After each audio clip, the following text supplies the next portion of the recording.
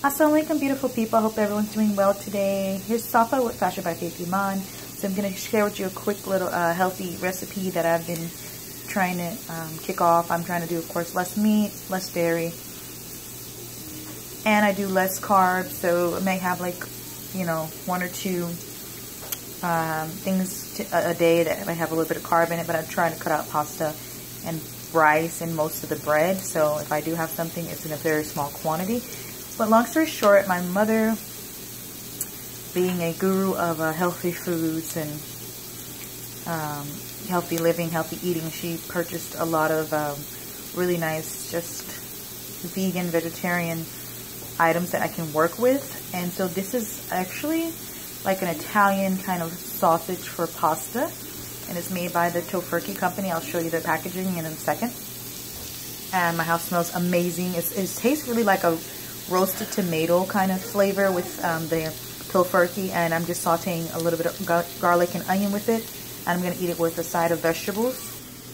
So here's the package. It's really hearty. This could be used again for breakfast, lunch, dinner. It came with like 4 links, and I just cut up 1 link. I mean, that's 1 sausage, so that is a lot, especially if you're like just 1 or 2 people. You want to throw some pasta in with that. And as you can see, it's really inexpensive to eat like this. It's not super expensive. So these were a couple of dollars. I think my mom got them from Kroger's, but I'm not sure. But this is only a couple of dollars as compared to like trying to get some, like we usually eat a lot of Morningstar and stuff like that. But this adds a really good flavor. So you see a like nice oil residue right here. It has a very nice light flavor to it, and it just is very aromatic. So always try to mix up what you try, of course, in your different flavor palettes when you're trying to find a healthier alternative to your diets.